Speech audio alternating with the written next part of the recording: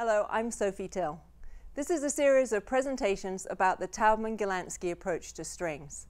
The presentations form a comprehensive series, but have also been designed to work alone, so they can be used in various ways.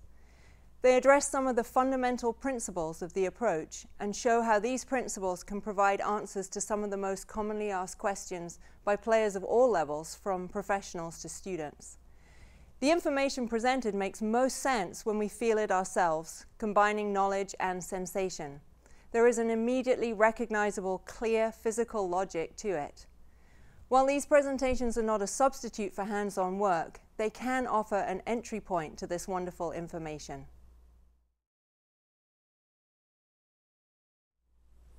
The interdependence of the two arms.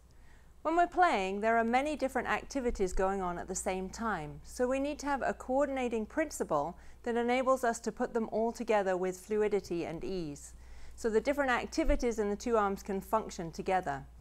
We can't compute so many different activities if there is not a clear relationship between them all and something that unites them.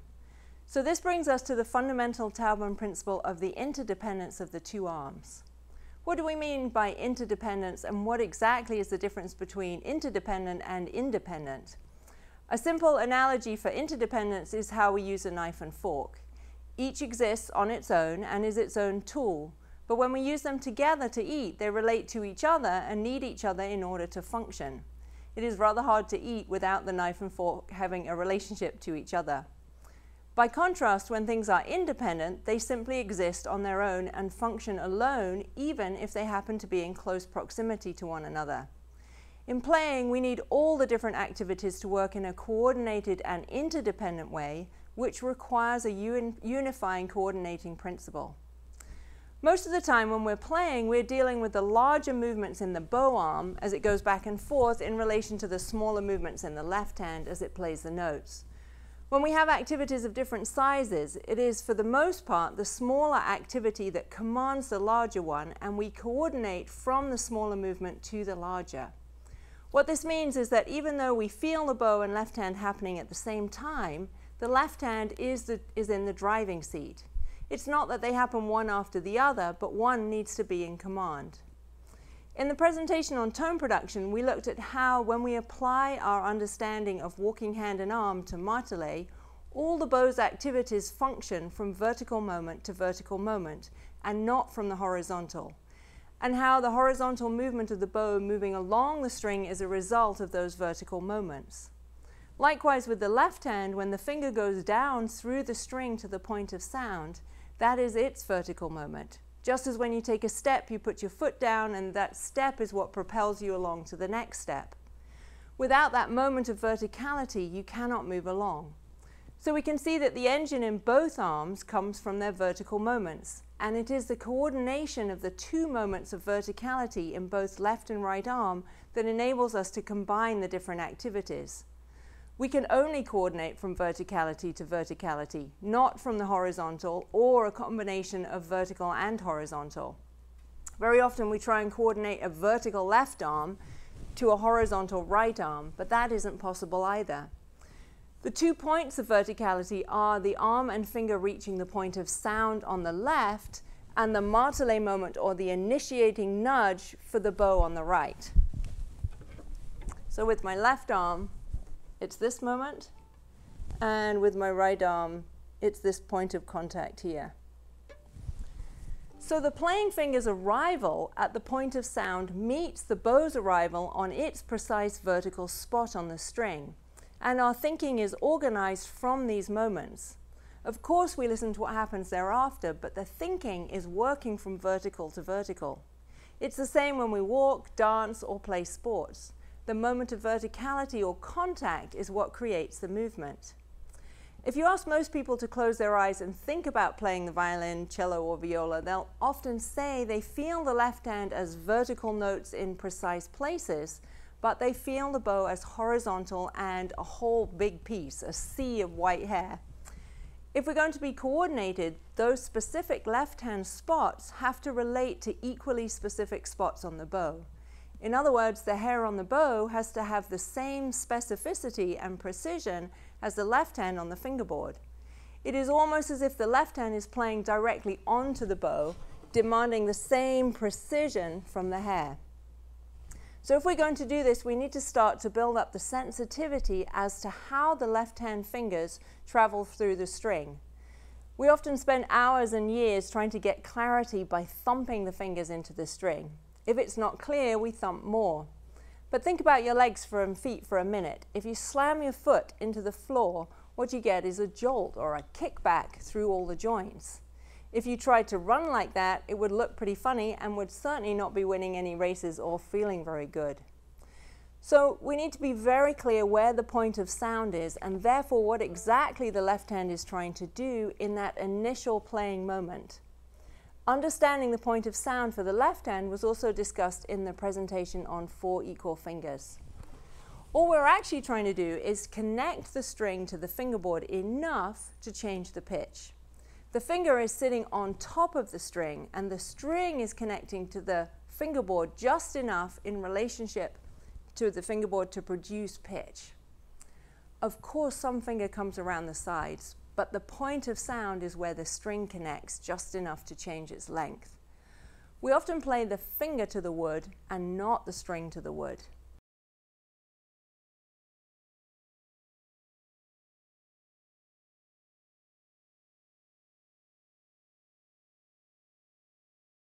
You can feel this easily if you just pick up your violin and feel the strings with your right hand, because the right side doesn't have the same baggage as the left. So this raises another important part of the picture. The body computes how much to do any task through touch. We know how much to hold a cup without squeezing because the skin sends information to the arm as to how much holding is necessary. Equally, we know if we're slamming our feet into the floor through touching the ground, even though we're wearing shoes and socks, we can still feel those connections. The skin and touch are crucial to our capacity to know how much feels right. We've all had the experience of trying to hold something with freezing cold hands. It's hard because we can't feel, so the information as to how much to do it can't get to the arm. On the violin, when we overplay the strings, we desensitize the fingertips, and so it's difficult to feel and sense how much is enough. If we want to resensitize the fingers and enable them to recognize the point of sound, then they need to be able to play with ease within their comfortable finger capacity. This means that they can't do the task alone, but need that basic finger, hand, and forearm alignment that enables the forearm to lend its support. When the arm is lined up, we can work from the border of doing too little rather than always trying to do more. If there isn't enough connection with the string, the worst that will happen is the string will squeak. So we need to feel what it's like just the other side of that border, where pitch is just pitch and nothing more. It's simple to feel our instinctive use of this basic alignment to do this type of task if you just put your hand up to your cheek. You can stay there for a minute and you can feel the easy, grippy quality of the fingers and how the forearm enables the hand to stay there without squeezing or falling off. So playing with the left hand is exactly the same. You can play around with this by sending your arm up to a note in one motion and just sounding exactly what you get.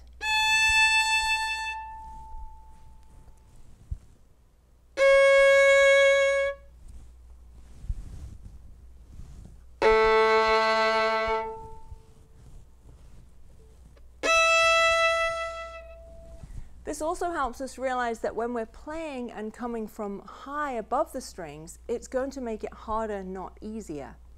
Being 6 inches above the string doesn't change where the point of sound is, it just makes it further away and therefore slower to get there, and we tend to arrive in a flustered heap. This raises an interesting thought for practice and reflection of a cultural issue. We tend to think that if something is good, we need more of it. So we practice doing more and more. But if it's good, I need to know exactly where that good is, and that's it. I need to recognize that sweet spot and just be there. Pitch is pitch. There's no more pitch beyond the point of sound. There's just more work, tired arms, hands, fingers, calluses, etc. So when we start working this way, most people don't believe they can do so little because we're used to doing so much. But when the basic alignment allows the fingers to access that forearm support so they don't need to press, the sound pops out loud and clear with the string freely able to vibrate. When we're in the higher registers, the point of sound is even more surprising. We don't even need to get the string to the wood because there's so much tension in the string itself. High up, there's actually daylight under the finger.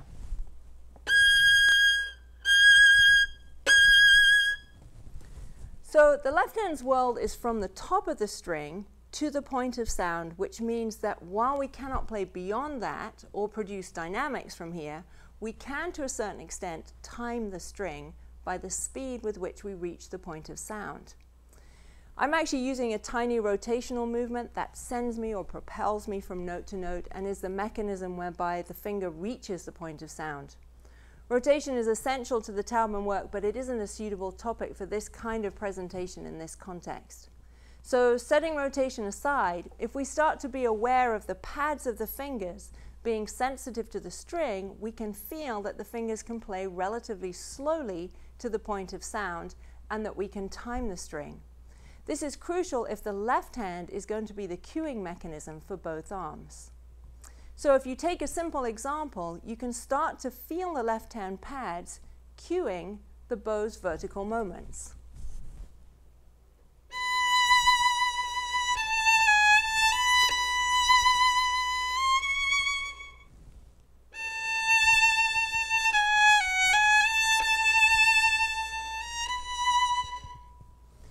When the left arm starts to become the cueing mechanism, it also starts to organize all the other activities that need to happen. It becomes the organizing principle. So not only does it cue the bow's vertical moment, the martelé moments, but we know from the bow principles we looked at that the bow arm muscles have to subside at the bow change in order to go the other way, from up to down or down to up. Subsiding means that the muscles have to be in neutral so they can be free to go the other way. This is something we do all the time at lightning speed. If we didn't, we'd have dual muscular pull as the muscles try and go in two directions at once. So when the left hand's vertical moment becomes the cueing mechanism, it starts to organize this subsiding.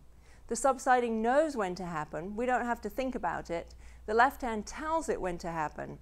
So if I take a simple scale and play one note per bow, I can start to feel the left hand pads cueing the bow's martelé moments and the subsiding necessary in the bow changes.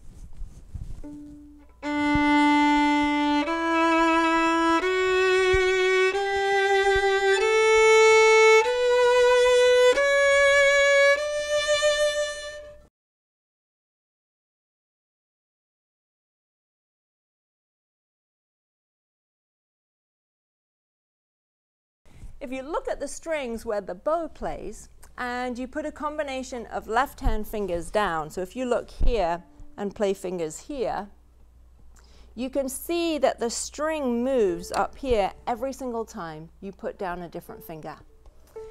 This means that every time the finger descends to the point of sound, the string is actually moving under the hair. So I need my right forearm to acknowledge each one of these moments. They are mini verticals, tiny points where we need to reconnect left and right arm together, otherwise the bow will actually just plow through the notes, or we get what I call the lawnmower technique, with the bow obliterating the notes. If I have 4/16 notes to play in a slur, it is not the case that my bow is actually playing a quarter note while my left hand plays the 16th. If I treat it that way, I'll be mowing through those tiny vertical moments where the left hand changes the string length. On the other hand, if I acknowledge them just enough in the right arm, the sound will ring out on each. So here are 4 notes acknowledged by the bow.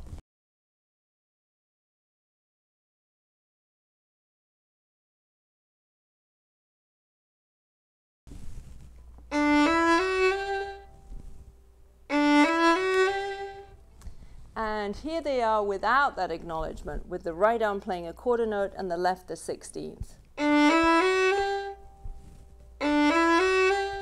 And with the acknowledgement.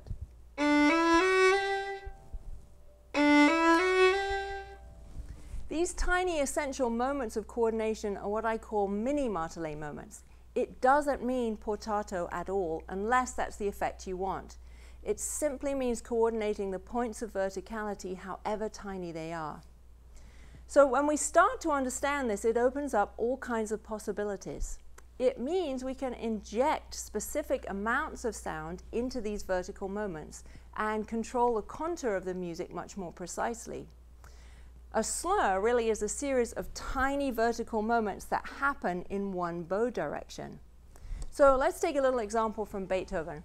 He often asks us to add complex combinations or dynamics and articulations within one gesture. He often puts an accent on a note in the middle of a passage or on a surprising part of the meter, uses forte pianos, etc. If I understand this relationship of left to right arm, I can easily inject these different flavors into the precise moment.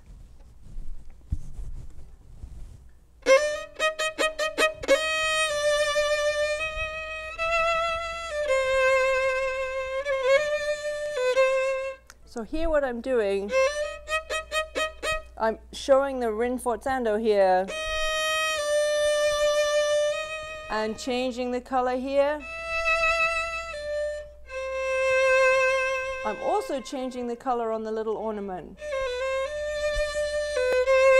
And after the ornament, I'm re-engaging.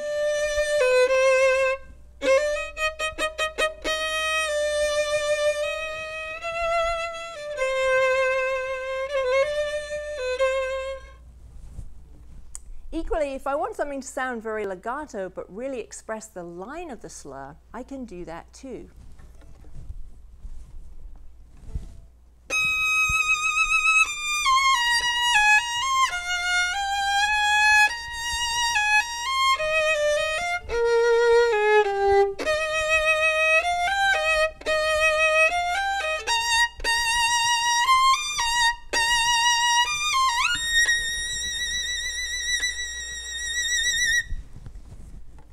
So in both cases, if I don't understand this principle, all I can do is generically hope that my bow stroke will affect the overall phrase.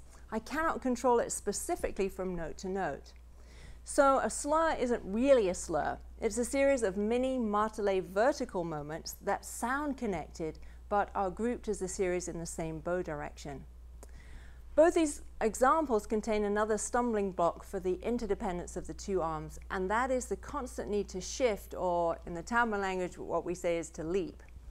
The reality of a leap is that even if we're taking a miniature leap, even just the move of a half step, the left arm has to be at least one shade away from the point of sound in order to move, or it's going to be stuck down. So if I'm going to be able to move, there has to be a moment when I let go of the old note in order to move to the new note. By definition, my feet leave the floor to a degree if I'm going to leap, even if it is tiny. We spend a lot of time pretending that shifts aren't there, like the little kid who thinks he can't be seen just because he covers his eyes. We often try and use a lot of bow, almost as if it will inspire the left arm to move, or sometimes we only half play the note before the shift, making it very light, as if to enable the shift to happen faster. If I mow through the leap or I pretend it isn't there, the audience will usually hear it. It might be too loud, too much slide, or just a hole in the phrase. But if, on the other hand, we acknowledge the reality of the leaps, with the right physical tools, we can coordinate them and control the sound around them so they are genuinely blended within the line. The bow has got to know exactly when the leap is going to happen. If it doesn't, it will just keep going. The brain and the body are so smart, they know that the left hand isn't ready and doesn't have time to make the leap, and the hands will panic, which is actually a reasonable response because there really hasn't been time to make the leap. On the other hand, when we coordinate the points of verticality, the left arm can tell the bow when to wait. Not an abrupt stop, but a coordinated wait or pause within the momentum of the phrase that gives the left hand its minute technical window of time in which to move. Because each moment is getting an injection of tone, it's easy to adjust the speed of the bow arm in response to the leap. While leaping is a presentation in itself and requires left arm rotation, there are some fundamental elements that can help in the basic coordination of the two arms. The first question is, why calling it a leap rather than shifting, and what elements are involved with that? So if we think about how we leap or jump with our legs, we realize that we need three things to be successful. We need to know exactly how to leap, where we're going, and precisely when to leap. If you want to jump over anything, the first thing you have to do is go down more profoundly into the ground in a preparatory movement. That provides us with the propulsion to make the leap work. If you couldn't see what you were aiming at, you'd have no idea how to calculate this preparatory movement, as you would be leaping blind. Equally problematic, if someone comes and talks to you just as you make that preparatory movement and you stay down in that mode, the movement loses its propulsive quality and renders the leap useless. The same would be true if you made no preparatory movement at all. The leap simply won't make it. We can't jump from nothing. So these principles apply to the finger, hand, and arm also. So the most important note of a leap is actually the leaping off note that sends the arm over to the new note. Very often, when we look at how we write shifts into the music, we're only looking at the arriving note. We aren't seeing it as a two-note activity of leaping off note and arriving note. But if we know which note is going to make the leap happen, that can cue the bow to adjust its speed and then replay on the new note. So a basic leap looks like this. If I take 3 notes and leap off the third and arrive in the new place, you'll see this. Leap.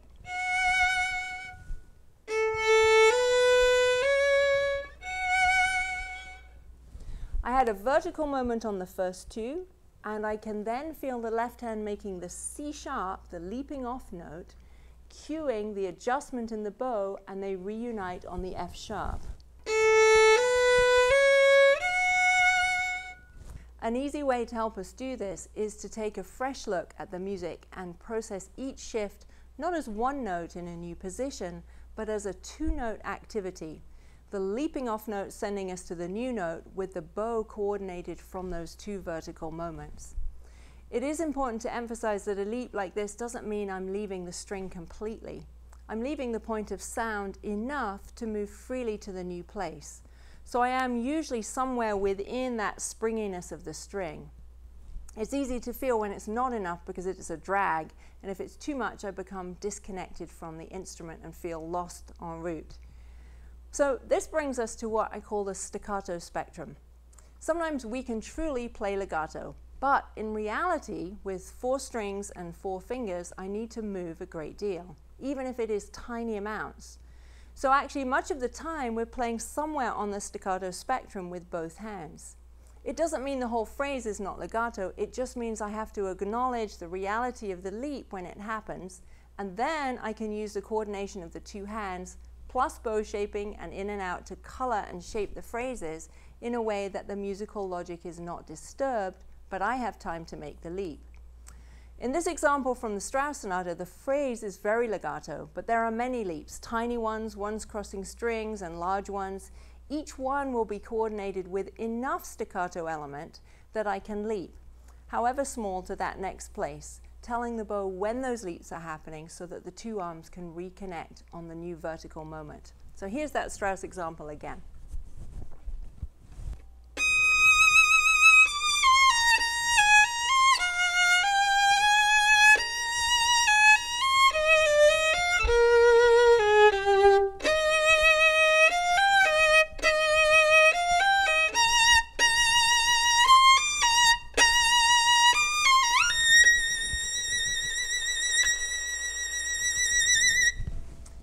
What does this mean if the note is a long one? Once we start using this concept of leap plus interdependence, we realize that in long sustained passages, we not only have to know exactly where the leaps are and which notes are the leaping off notes, but we actually need to decide precisely when we're going to leap off the long note. We can't confuse sustaining a note and leaping off it. In the presentation on vibrato, we looked at the left hand's playing mechanism versus its sustaining mechanism, and the tiny adjustment of the down when the pitch sounds compared to it standing in one place while the note is sustained. When we have these long notes, we just need to decide exactly which moment at the end of the note the left arm will make its preparatory motion for the leap. Otherwise, we have no propulsion and we find ourselves dragging the arm along the string.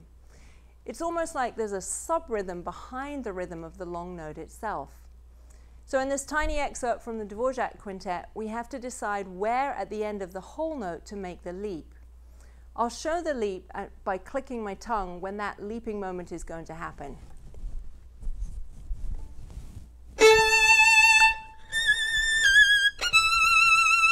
Here it is again. Without the click.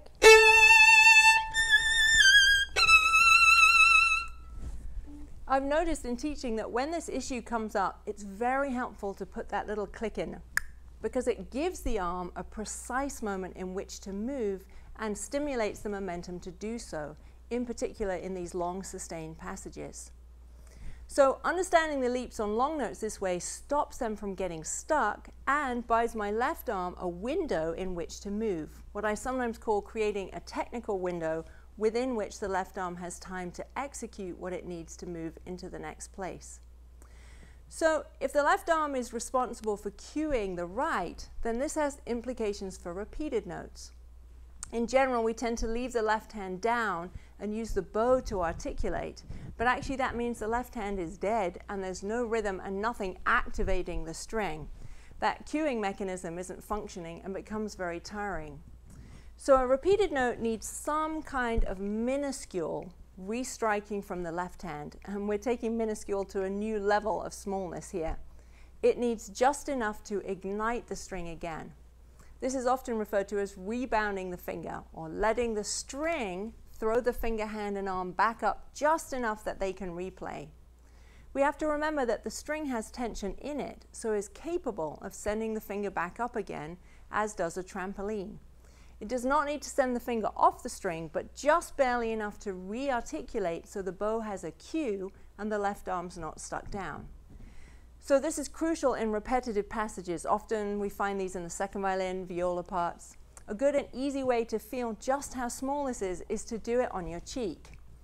You can actually feel the surface of the cheek sending the arm and finger back up. It doesn't feel like you're hopping up and down on your cheek, it just feels like the skin on your cheek is bouncing the finger for you. Notice also that if you try and do it exactly on the same spot, the arm freezes up. The muscles cannot repeat exactly in the same place with ease. What you're doing is instinctively and minutely adjusting where you are on the tip of the finger and letting the cheek rebound the finger. This is exactly what happens on the string. The string is springy and has tension in it. It rebounds the finger, which cues the bow when to replay the repeated note. So if I take a string of repeated sixteenths in 4/4 time, I can use this rebounding to help the bow and maintain that interdependence and avoid fatigue. So let's choose some straight repeated sixteenths.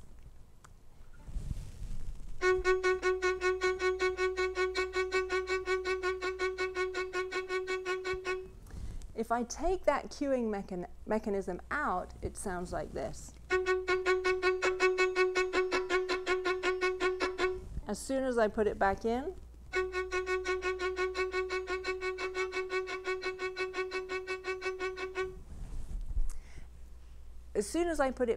not only does it feel better, but it provides the shape and the momentum and order to all those repeated notes. Of course, there are exceptions to this rule. There are always exceptions, or rather examples where the cueing mechanism is not quite so straightforward as simply left arm cueing right. But what we can understand is the interdependent relationship between left and right and the fundamental idea of the smaller movement in the left hand commanding the bow's martelet moments. So both arms are coordinated from verticality to verticality. Once we have this principle in place, it enables us to explore the interdependence of the hands in the repertoire. We know that when the arms feel confused, it is an interdependence issue, and that enables us to pick up the right toolbox to solve the problem.